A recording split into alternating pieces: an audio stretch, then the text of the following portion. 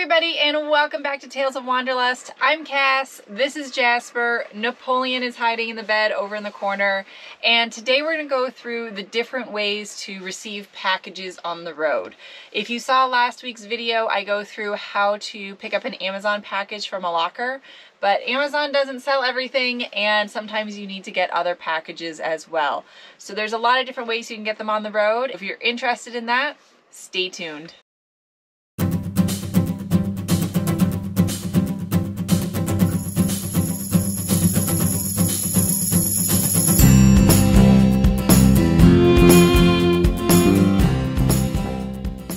To start today's video, we're going to do a little bit of computer work because we need to research and figure out where we are going to get Jasper's dog bed shipped into. So to give you an idea, there are 6 ways to get items shipped to you on the road. One of them is an Amazon locker, which last week's video went through that one in a little bit more detail. It is the most common one I use. The second most common one I use is using some sort of mail service.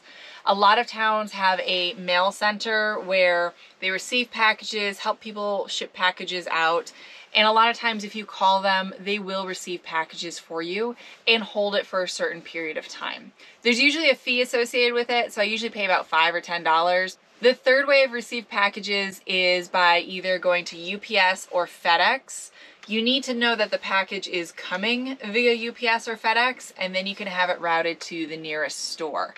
The problem with the dog bed we're going to order today is it's coming off Amazon, so I don't know who is going to be shipping it, whether it's Amazon, UPS, Post Office, FedEx, etc. Sometimes if you're ordering off another kind of store, I have asked them in their customer service chat, how do you ship your packages, so that I can offer them a different address. So you can definitely ask around, and that is an option. The fourth way I've received packages on the road is having it shipped to an RV park. I don't stay in RV parks very often, so I can't use that. I'm usually also not there for a very long period of time, but I did stay in one RV park in Ouray, Colorado for about a week, and it was really easy to just get packages shipped to the main office. They call you when it arrives, and then you just walk in, pick it up, and go. So that was really easy and convenient.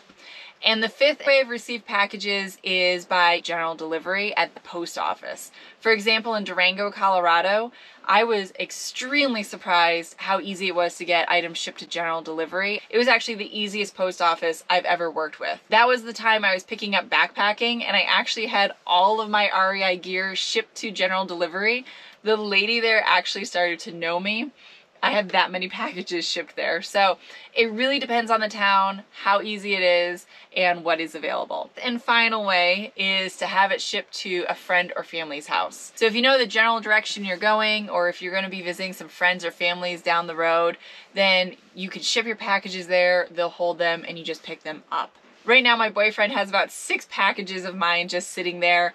If I have something I don't immediately need, I just ship it to his house and I know I'll get it eventually. So there are a lot of different ways that you can get packages on the road. Which one you use is really going to come down to where you are and what is available. So today we're going to be ordering a dog bed for Jasper. I don't know who it's going to be shipping with, so I'm going to try to find either a mail service or general delivery that will accept packages from anybody. I'm also here in Sedona, Arizona right now. And it's a small town, which means your options are limited. So we're gonna jump into the computer now. We're gonna start searching here in Sedona and see where we can get this dog bed shipped. To start out, I'm gonna go back on Amazon and make sure that the dog bed is still available. I tried doing this about a week ago, and of course the dog bed was not available at that point. The internet here is pretty slow, so this could take a little while. Awesome. The dog bed is still available, and it's $20 cheaper than it used to be. Sometimes you luck out. Free delivery is on March 18th. The fastest delivery is Sunday. I'm only planning on being here until Thursday, and then I'm leaving Sedona on Thursday to drive up through Flagstaff and head over to Gallup, New Mexico. So the problem with a Thursday delivery, since I'm leaving Thursday, you never know what time of day it will arrive. I usually leave right after work, which is about 3 o'clock. And there's no guarantee that it's going to be in by Thursday at 3. So I'm going to add it to the cart, but I might need to pay for faster shipping on this one just to make sure I get it in time. Next, I'm just going to Google mail service near Sedona, Arizona, and see what comes up. So looking at the map, there's Cottonwood. I'm on Route 89. So I want to look at some of these results that have come up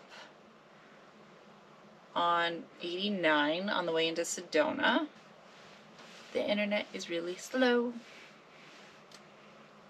So here in Sedona, we have some Amazon lockers, which unfortunately the dog bed has about a 4-foot long metal pole in it. It's got 2 of them actually, so it can't fit in a locker. There is a UPS store, but it has terrible reviews. So I think that's going to be my backup option. And then it has a nationwide pack and ship. I'm not really sure if they receive packages. The reviews only talk about shipping packages. And then there are post offices, which would be general delivery. I'm going to start with the nationwide pack and ship because it has really good reviews and I like using the local businesses if possible. So we're going to start and see if they accept packages.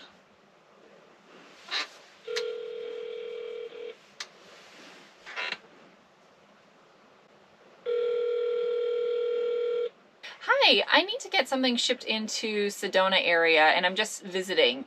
Is that something you guys receive?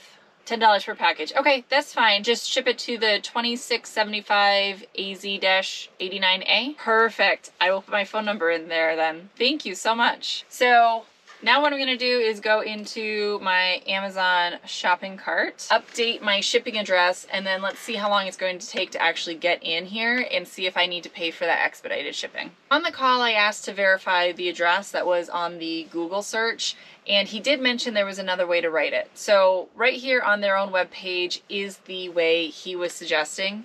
So I'm just going to copy that and put it into the street address. That way I know it's going to go to the right place. And then I do need to put a care of, which on a package is C-O, and then I put their company name. That way, whoever's going to deliver it knows that it's going to this nationwide pack and ship place. On Amazon, down when you're adding a new address, there's a weekend delivery option. So I am going to check and see what their hours are. They are closed on Sunday, and then they're only open for 2 hours on Saturday. So I'm actually going to say that they can't receive packages on Saturday or Sunday. That way things get delivered properly and when they're open, hopefully.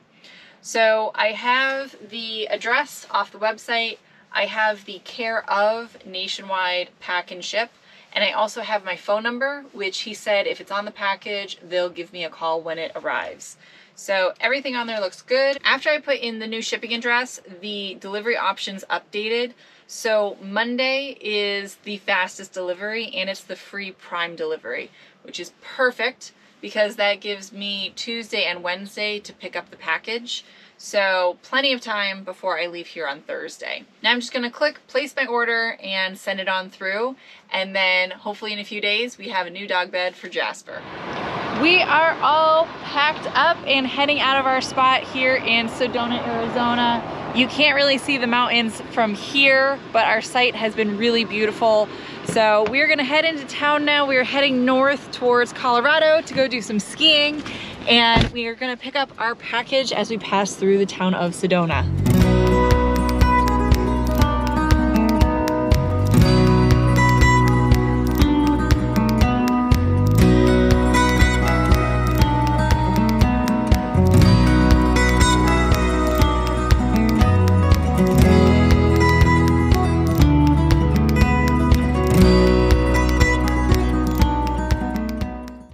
These small towns are always interesting when you try to find parking. So we are in a Thai restaurant parking lot and I'm gonna run over, get the package so we can get out of the way pretty quickly here. All right, we've got it.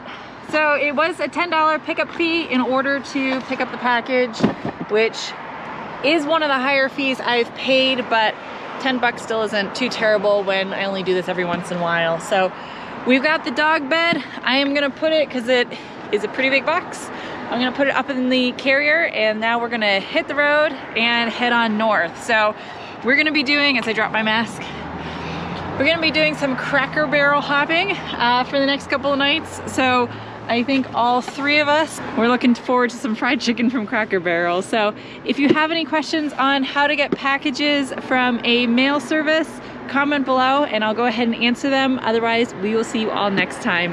Have a good one, everybody.